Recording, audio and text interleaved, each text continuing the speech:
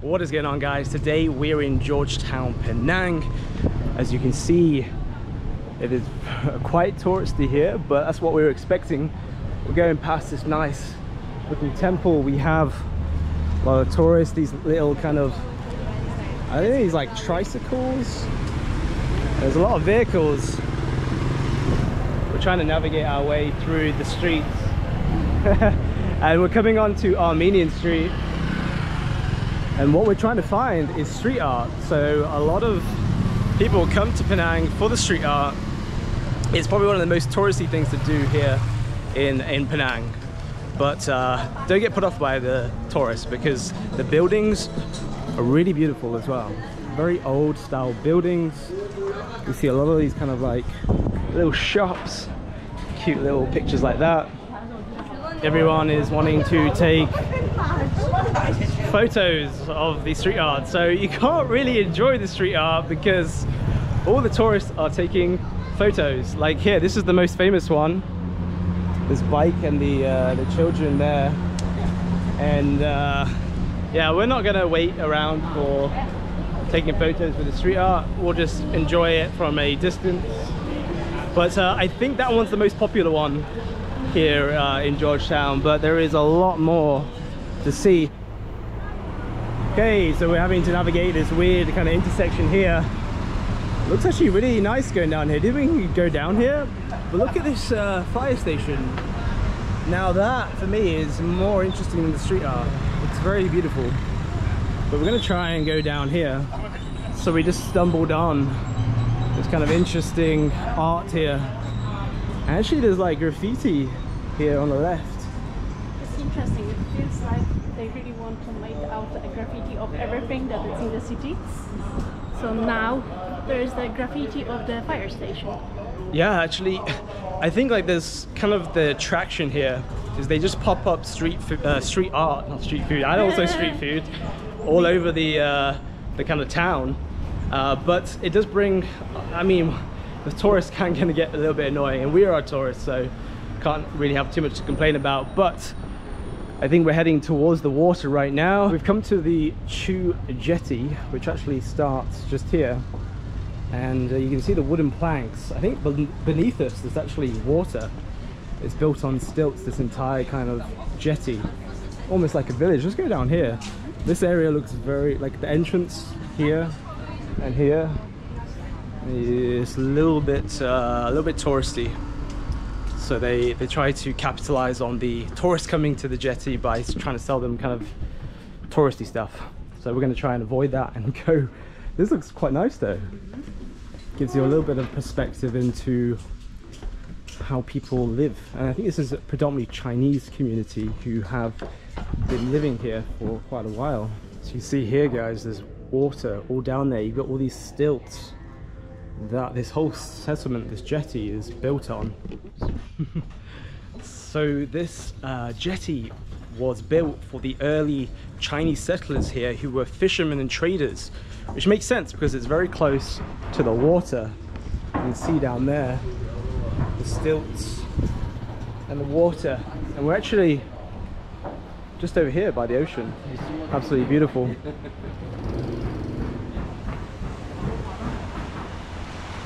So there must, these are the fishing boats here, looks like.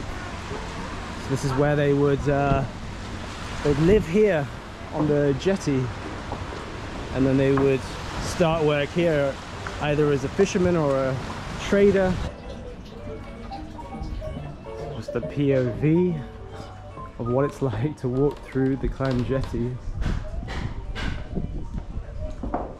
That noise in the background is an arcade. They actually have arcade game machines on here. Check this street out, guys. We have a swing just there. It's kind of like wedged into the wall, and these two kids here. This building is really interesting. It's kind of like gentrified inside. Should we have a look inside? I want to show this street art actually. It's gentrified from the inside, but looks, the actual old building has not been changed at all. They've even got these old doors here. Let's head on inside. Hello. you can see it's a really kind of cool vibe in here. Kind of like a retro vibe. We've got these lanterns here.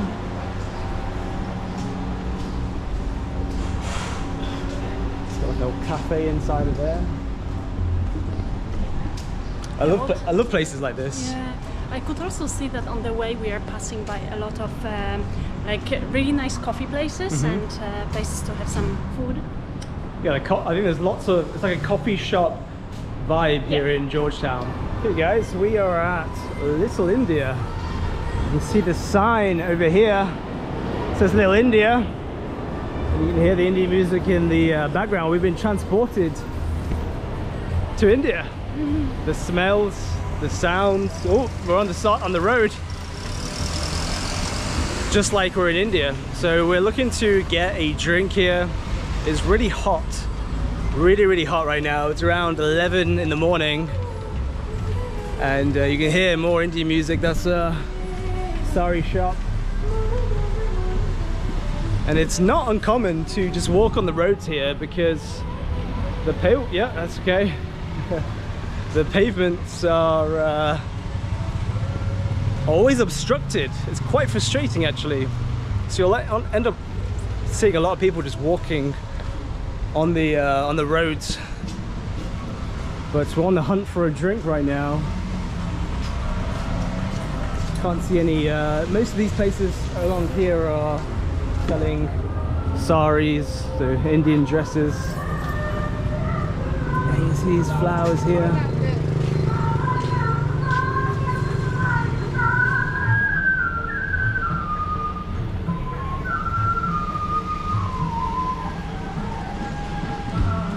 I'm really enjoying this area of Penang.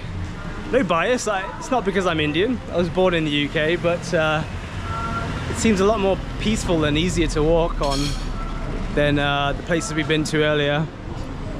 But you can see wherever there's Indian people, there's going to be jewelers. They do love their gold. Well, we do love our gold. See all the fruits here, very fresh. I'm going to go for a banana milkshake. Carolina? I'm gonna go for the apple and celery. Apple and celery. Hello. One banana milkshake, one apple and celery juice. Oh, there's got the celery there. Yeah. And the apple's already kind of cut up right there. I get the green one. And this is our view. We've got some kind of chanting in the background. Thank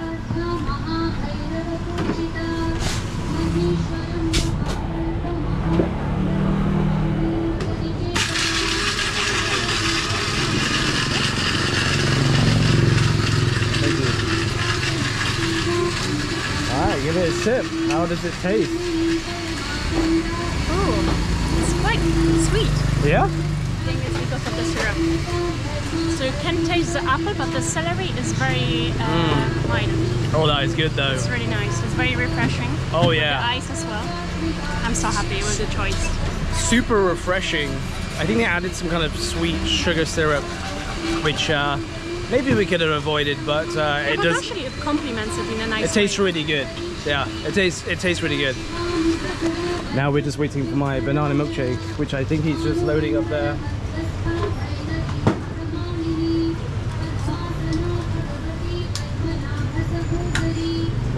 Thank you, my friend. We have got our drinks. I got my banana milkshake here. Let's give this a whirl. Super tasty, refreshing, sweet, like a banana milkshake should be. I think they used condensed milk. I think so. I think they used condensed milk. You see here, it's very colourful here in Little India. Got like the tropical vibes. I think so far, Little India has been the kind of most beautiful looking part. Although the place where we started, Armenian Street, was pretty beautiful with the old buildings. But it's very interesting to see a community here. Different sounds, different smells. You see a lot of Indian people, of course. Interesting to see that in a different country. So on the other side of this kind of wall is the Peranakan Mansion, which has this distinguished kind of green color to the building. So we went to the entrance and it cost 25 ringgits to go inside. So we're on a bit of a budget. We're traveling for a long time, so we don't really want to be spending I don't know, 50 ringgits on the entrance. Maybe we're making a mistake. You can let us know in the comments, but I've got a feeling just a lot of tourists come here and go inside, and it might not be worth it for us. So this roundabout here, you'll come to the Queen Victoria Memorial Clock Tower. So this clock tower was built in 1897. ChatGPT told me that anyway. And it was to commemorate Queen Victoria's Diamond Jubilee. And at the time she was the Queen, and she was also the Empress of the Indian, I guess, like the Indian Empire. So a lot of Malaysia, you'll see influence of the British because of past colonization, which is not a surprise considering the British were everywhere. You might hear from my voice, I am British, but my grandparents were Indian. Well, they were born in India. My parents are Indian, but they were born in Africa. So bit of a strange one. I mean, I guess colonization was great for the British people, maybe not so great for the rest of the world. But right now we're at Fort Cornwallis. You can see this wall. I think having a look at the reviews, I don't think there was too much hype about this place. I think it seemed like it might be a bit disappointing. I don't know. Did you do any research on like what people were saying? That is old. That is old. Yes, it looks like it's somewhere. 18th century. It looks like somewhere where you probably have to pay to go in, right? Let's see. Yeah. We're trying to avoid places where you have to pay to get in because it's yeah, it's like a tourist price, and usually it's not really worth it, and you just come out of it kind of disappointed. But let's have a look. So we're going inside Fort Cornwallis. Actually, we're not. It's 20 ringgits if you are non, I think, MyCAD. Basically, if you're a tourist, it's 20 ringgits per person. All the reviews say it's a bit of a tourist trap, and don't waste your time coming here, which I could kind of get the vibe from just how it's set up. Seems like a big tourist trap. So you can see it from the outside, the wall, and maybe that's all you need to see. It was built by the British East India Company. From what I know about them, they were the ones who were responsible for the colonization and everything that happened in India. So this wall, we're not going to pay 20 ringgits to kind of yeah, we're not paying 20 ringgits, are we, Carolina? Budget Queen Carolina? No. Oh, this guy. I quickly turned on the GoPro because people love to take the motorbikes onto the pavements and just, it's a bit of a weird one, right? It's when we're walking on the pavements, we find it difficult to walk on the pavements because usually there's cars parked there, motorbikes, so we find ourselves walking onto the roads, and then when we do have clear pavements, we see motorbikes just cutting across. Bit of a strange one, but I guess in Asia, when in Asia. What's also nice here in Georgetown is the traffic lights actually work, and they have the beeping noises, whereas when we were in KL, half the traffic lights didn't even work, and vehicles have priority on the road, so you have to really just go out onto the road, and kind of it's quite dangerous. So it's nice that they it's a little bit easier to kind of get around here by walking. We're gonna get a drink from here. Oop. There we go. Oh, I think I'm gonna go for 100 plus. Yes. Or should I go for the bottle? Maybe the bottle's better. Or what do you think? Which one's better, guys? Bottle? Take the bottle, it's hot. It's actually colder with a can. I can feel it's colder. Okay, see how much this one is. Oh, 2 ringgits. Beautiful. 2 ringgits for the 100 plus.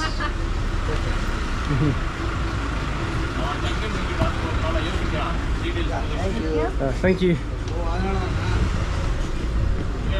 Yes, the cheapest 100 plus I've had. 2 ringgits, not bad. Right now we are in Chinatown here in Penang. So we just exited Little India, not too far. Now we're in Chinatown. I got my 100 plus. This is the cheapest 100 plus, 2 ringgits. That's the cheapest one so far. And I want to say a big shout out to M World's Geb for buying us 3 drinks on our Buy Me a Coffee page. Really appreciate the support. Thank you for the drink. And if you guys want to check out my Buy Me Coffee page, the link's in the description. You can buy some drinks there. Right now we're going through Chinatown. We hear there isn't too much to do here, but there's a lot of like kind of restaurants we could possibly eat at. More gold. It seems like the Chinese love their gold as well as the Indians. I'm not sure why, but there is a lot of places that are just kind of shut here in Chinatown. Even on the right hand side, it's for sale, this restaurant. And here, everything seems very kind of shut and closed down. I wonder if maybe the pandemic had something to do with that. Maybe also it's a Monday. Ah, it is a Monday, yes. Right now, guys, we are in the Cecil Street Hawker Centre. We're surrounded by food places. It's very busy right now. Lots of people coming for their lunch. It has been super hot today. It's feeling quite weak. So we're just trying to figure out what we want to eat. There is many options. There's char kway teow, laksa. Let's go down here. So we have lamb mee. What is this? A lot of prawns with seafood. Then we've got duck meat kway teow. Ooh, that looks good. I think I found what I'm going to go for, but there's a queue, as you can see here. Let's wait in the queue. Small, the duck kway teow. Yes, over here. Yes. Okay. 650. So it's self-service. I'm not sure what self-service means. I think does that mean we take ourselves here? Okay. I think maybe she meant that they can bring it to you, or you can just take it yourself. I think that's what she means. Self-service. I thought maybe we need to help ourselves to the food, but it looks fine. Okay, guys, we have got the meat just here. You can see it's very hot. I'm trying to sneak it in there. Hello. I think that's what we've gone for. It is very, very hot in here. The heat from the kind of stove here. And then Carolina's recording the meats. They're making the noodles and the duck meats very quick.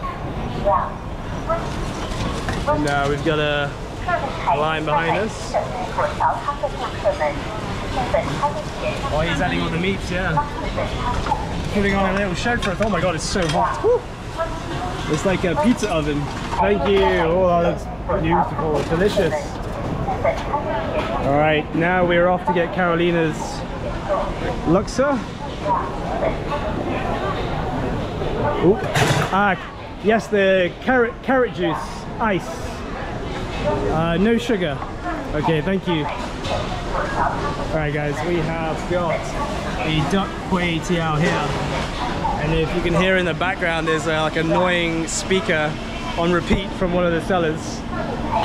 But we're gonna wait for Carolina. I've got my food here, but Carolina's gone to get laksa. And then I've got a carrot juice. Okay guys, so I've got my duck kway teow. You can see the pieces of duck here. I think we got these are fish balls. I think these over here. We got some more of this like kind of roasted turnip on there, and then we got some rice noodles. So I'm very happy with that because, like I've said in many videos, not the biggest fan of seafood. There's a lot of seafood at this market, like Carolina's. Actually, it's not like the very typical seafood because laksa apparently is with the fish broth, some veggies around, and I don't know what else. So what's inside of here? Do you think? Lots of vegetables on top. Lots of vegetables, onions, and some noodles like this. Oh yeah, they're like, I don't know what kind of noodles they are. Are they still rice noodles, maybe? I think so, yeah, but I think that they're very particular for laksa. I've got a carrot juice, nice palate cleanser. Honestly guys, there's a random guy shouting over there. There's like a speaker in the back just mumbling the same thing over and over again, trying to sell something. But it might not look like it on camera, but we're very hot right now. Like almost like we were gonna, you felt like you were gonna faint, right? I was about to say that. Yeah. And like having a hot soups now. Yeah, let's see if it helps. Most of the food here is pretty hot, so we can't really escape that. But as we were walking around the hawker center, we definitely felt really kind of weak. But we have got the food to try. Let's try out this duck with the noodles.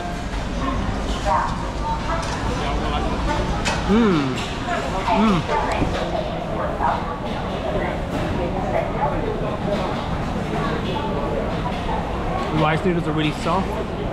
Lots of flavor from the broth in there. Mine is a bit sweet. Yours is sweet. Slightly fishy, a bit sweet, but it complements, and I can taste a lot of coriander as well. Coriander. Yeah. And the duck meat has got quite a meaty flavor like duck usually has. Has a lot of flavor to the soup. Wow, that was really good. Mine is really good too. Have a bite. Let's see what happens. It's really good. It's good. You happy? Very happy. So I think this is a fishbowl. Never tried a fishbowl before. I'm not a biggest seafood lover, as I've said multiple times on this channel. Does it smell fishy? Does it taste fishy? Yeah, it just tastes quite fishy. It's not too bad. It's a bit sweet. I'm so surprised because my laksa is a bit... I don't like it, sorry. I interrupted you. Yeah. I don't like it at all. I'm surprised because my laksa is like sweet, fishy, but also a little bit spicy. So I think I was going to throw up at that point.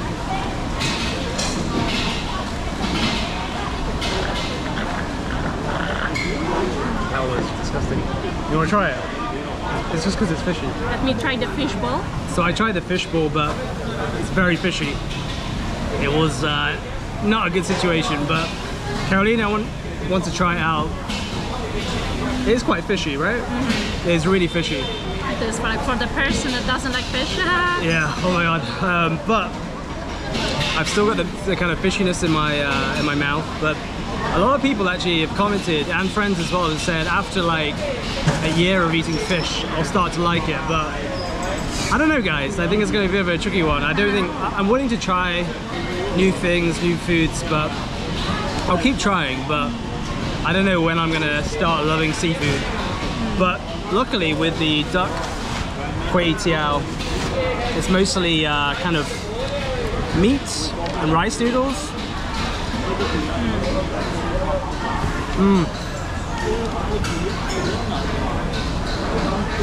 I'm just more of a meat guy. This has got, I think we need to add some chilies to it, but you got the meaty flavor, and then you got the kind of softness, sweetness of the rice noodles, and then we got some spring onions inside of there with the, I think, roasted turnips. Let's try that out. I think some like tofu as well in there.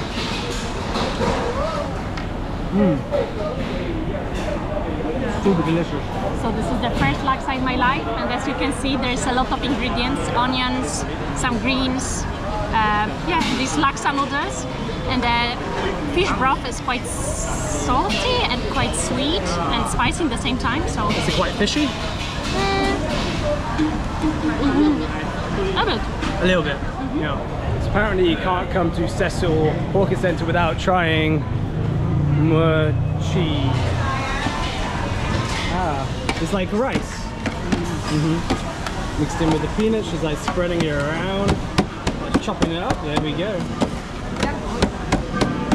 So we've got the Muar Chee salad there, which is very nice. And then we've got the Muar Chee here. Let me give this a go. Let's do it left-handed. So we just dip it in there.